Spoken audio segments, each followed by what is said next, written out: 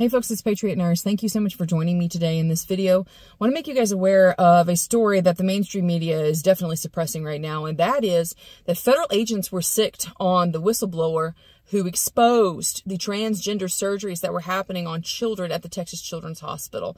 There's some really, really scary and nasty details about this that you need to know about and be made aware of. So please stay with me for the entirety of this video. I really think that you're going to get value out of this.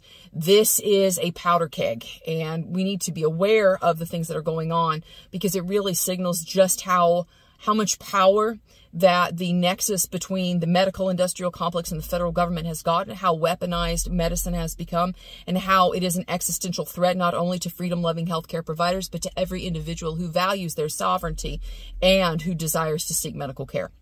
So the Daily Wire released an article, I think yesterday, and this is how I originally found out about it. But in the Daily Wire, it referenced essentially the series of events that have led up to what I'm going to speak about. So the individual in question, the whistleblower whose identity has been made known and he's come out publicly now at this point, is Dr. Eitan Haim. And Dr. Eitan Haim, he's a young man. He's 33 years old. And what happened was essentially he saw that in direct contravening of Texas law, that the Texas Children's Hospital, despite telling everyone that they had ceased doing these butcherous surgeries on children, like double mastectomies on children, inserting hormone blockers, just wicked, absolutely wicked things that they were doing to children.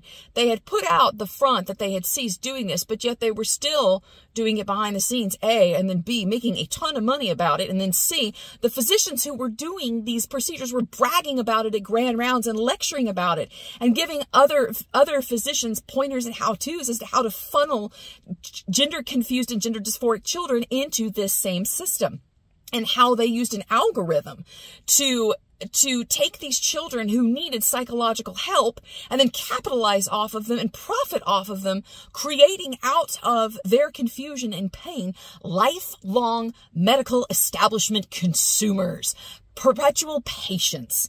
And so Dr. Haim talks about this in a very important interview. It's about an hour long. I've watched the entirety of it. You should do the same. I'll put a link to it in the description box below. But Dr. Haim talks about this, and there are several key points that I took away from this that you really, really should pay attention to.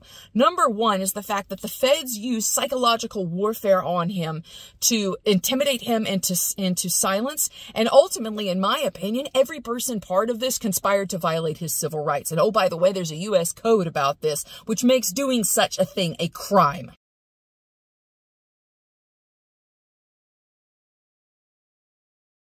One of the things that Dr. Haim noted, which I think is quite rightly noted, is that the culture of medicine shifted drastically.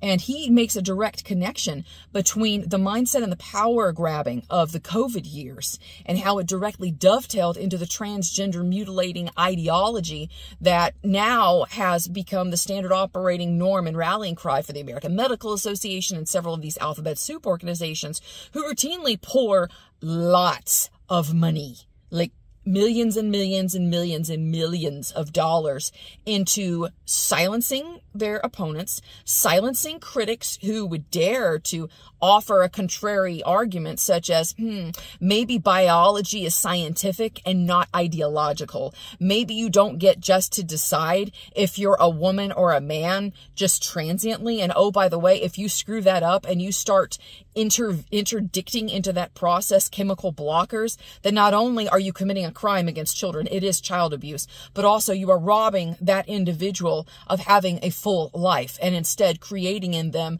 some type of torturous creature that has its primary allegiance to the medical establishment to feed at the chemical blockers, to feed at the antidepressants that invariably it's going to need. It's wickedness. And the thing is that he directly correlated this mindset and this power shift to the COVID years, which we've known about and we've talked about extensively on this channel. And in order to understand, you have to understand what happened with COVID, because the changes that occurred are what allowed the transgender ideology to proliferate and what allowed doctors to be able to do this to children on a large scale. And I believe it can be simplified to really two important things. First was this prioritization of ideology over evidence. And then second was the censorship of anyone who questioned that ideology with the presentation of evidence. One of the things that I found was particularly telling at about the 50-minute mark of the interview was that Dr. Haim noted that all of these allegations were baseless. Health and Human Services federal agents showed up to his house the day that he was supposed to graduate from medical school, a day that his family had come into town for, that he and his wife Shirley had been planning for and hoping for, etc. They picked their timing, and they always do. Don't play ball with the feds. They always pick their timing, and they picked it to intimidate him and to try and silence him.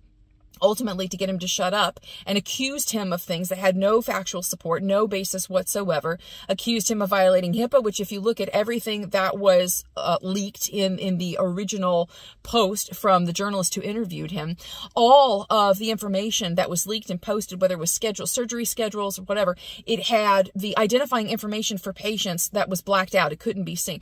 So this is something, by the way, that we routinely do in medicine. Any healthcare provider, nurse, doctor, whoever, who is part of ongoing education, clinical education, case study review is part of this. And in every case study review, if you're evaluating patients, you're going to have information about the patients.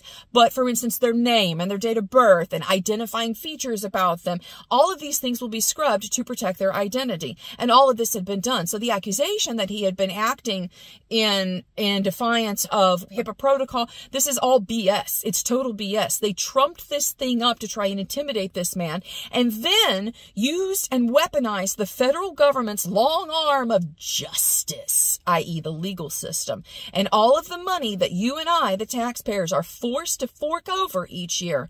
That's what Dr. Haim, essentially, that's the purse that he has been forced to fight against. Our money that has been taken, that's what's being used to bankrupt him in his legal defense. So the feds, they do this. And why are they doing this right now? Because the Biden administration's people are in full tilt retard mode, trying to gear up for the election. They can't justify the position because they are attempting to get us into more foreign wars. Their economy has absolutely tanked. They have an abysmal rating when it comes to approval. And so the only way that they can try and justify themselves is to put themselves up as some type of beacon of success for the rallying flag of every progressive whack job darling ideology that there is. So they decided to crucify this man.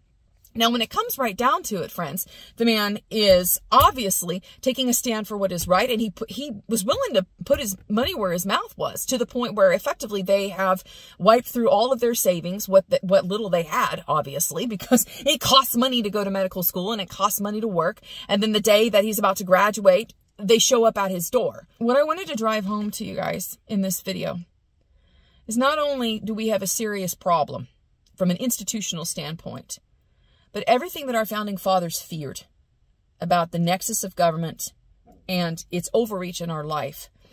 And not just that. Our founding fathers were concerned about a standing army oppressing the people.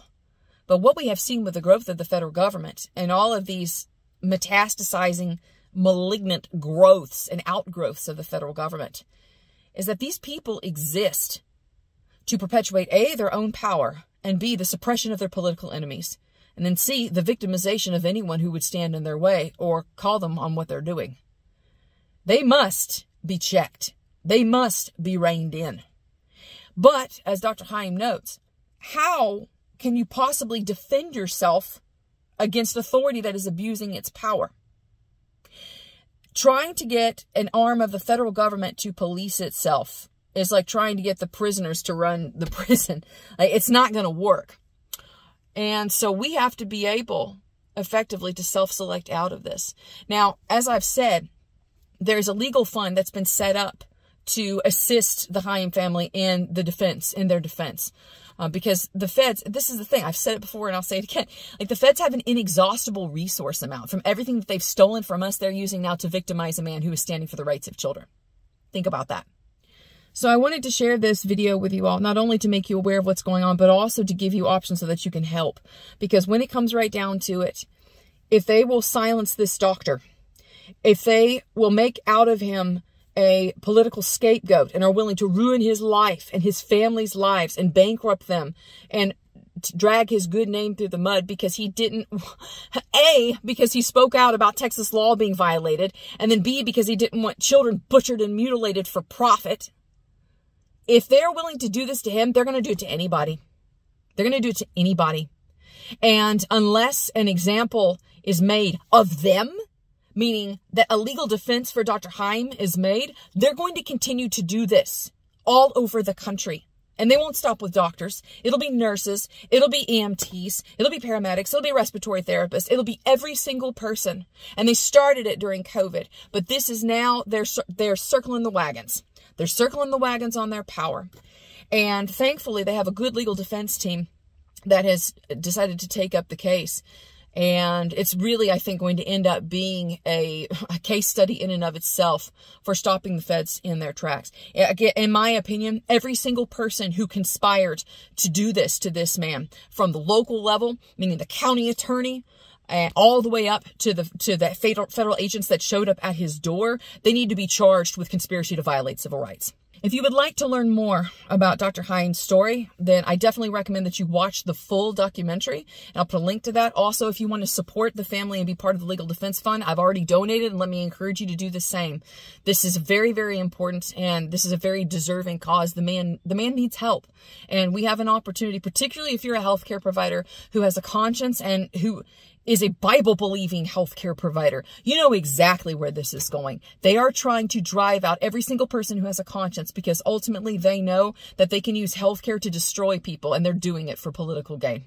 So friends, important video. It's a powerful video, and I hope that it blessed you, and I hope that you can share this video and get the word out. Please share this with every healthcare provider that you know. This video needs to go viral. This story needs to be known and be spoken about in homes all over the country, because if they will do this to Dr. Heim, they'll do it to your doctor, your family doctor, the nurses in your lives. They'll do it to anybody, and they have the power and the money from the federal government behind them to keep people tied up in court and to bankrupt them forever. So unless we stand against this now, this is going to spread like a cancer. The Biden administration must be stopped. They need to be defeated, and this is the year to do it. I hope the video blessed y'all. I hope you have a wonderful weekend. For now, it's Patriot Nurse signing off, and I'll see y'all later. Bye.